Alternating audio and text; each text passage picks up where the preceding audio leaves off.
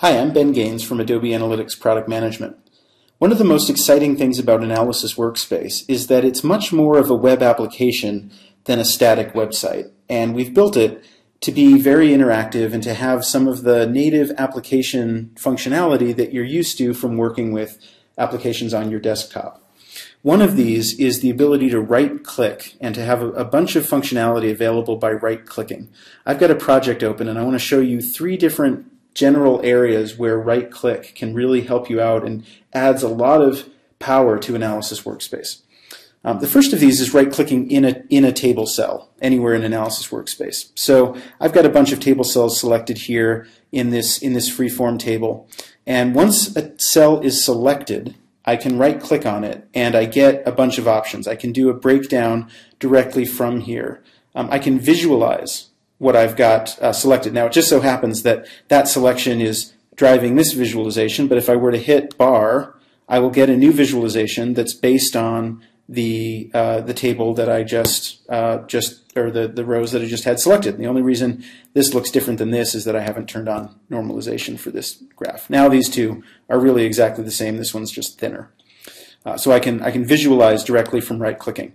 I can also download that particular selection as CSV. I can trend that selection. So if I click that, I'll get a visualization that gives me a line graph for the date range I'm looking at. There it is. And you can see I've got quite a bit of stuff selected, and I'd probably want to expand out this line graph a little bit and change some aspects of it, or maybe change what I've selected. But that ability to visualize directly from a selection by right-clicking is an awesome way to get another level of insight into what you're seeing in a data table. I'm going to go ahead and blow that one away.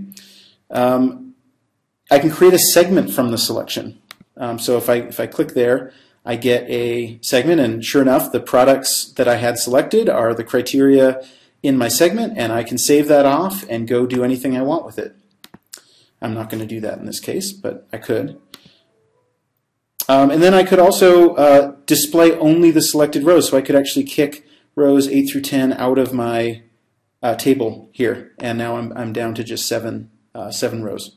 And that becomes a way for me to kind of limit what I want to look at. So I can deselect that. So that's selecting a cell.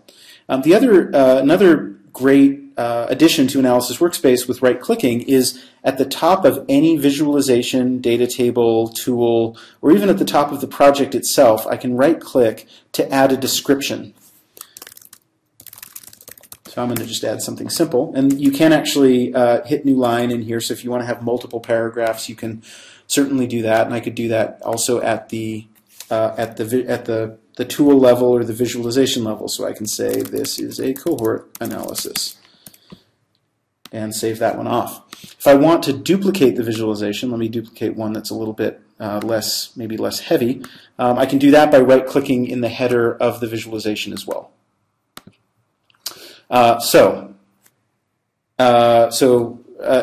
other thing that you can do by clicking in the header of visualization or of the project, which is neat, is you can collapse all panels, and that will give you. Sorry, I don't want to collapse all panels. You can do that if you have multiple panels. I don't. I want to collapse all visualizations in the panel, and this gives me sort of a quick way to visually see how things are laid out, and so I can. Then I can resize these or reorder them. I can move this table up to on top of the bar graph if I want to. And then I can come back in here and expand all of them, and you'll see that the changes I made are reflected in that. So there's right-clicking in the header. I guess I should mention you can also duplicate the entire panel if you want to. As well. So if you want to have a separate version of this panel, maybe change the date range or change segments that are applied at the panel level, you can do that in there as well. The last place where you can right-click at the moment is in this left rail where we have our dimensions, metrics, segments, and time components. What I can do in here is if I want to sort of group these, say I've got a bunch of dimensions that are product related, I can select those, I can multi-select them by shift clicking, and then I can right click on those and I can tag them if I want to. So I'll give them a tag of products. Maybe I'll tag it with merchandising as well, and I can hit tag. And now those are tagged.